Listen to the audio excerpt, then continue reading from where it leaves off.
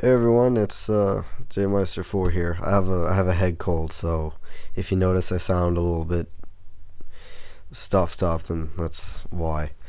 So anyways, I was trying to record my guitar earlier today, and I noticed that, well, I noticed that something was totally wrong. Like, here, I'll show you.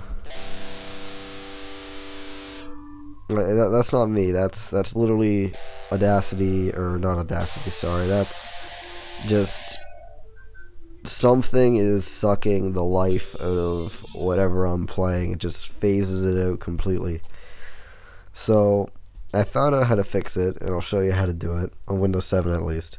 Go down to the bottom and right click on your speaker symbol and bring up any of those options, microphone, whatever. Brings you up to this window anyways. Go to the microphone tab, double click on the microphone that's being used, and then you go over to the enhancements tab, and then you'll see all these buttons here, echo, cancellation, and whatnot. Some of them should be clicked. So as you can see, I play something, gets phased out, I unclick it, and everything goes back to normal like magic. So yeah, that was the issue for me. At first I thought it was like Skype or something, and it still could have been. Maybe it changed the settings when I installed it or something. I don't know.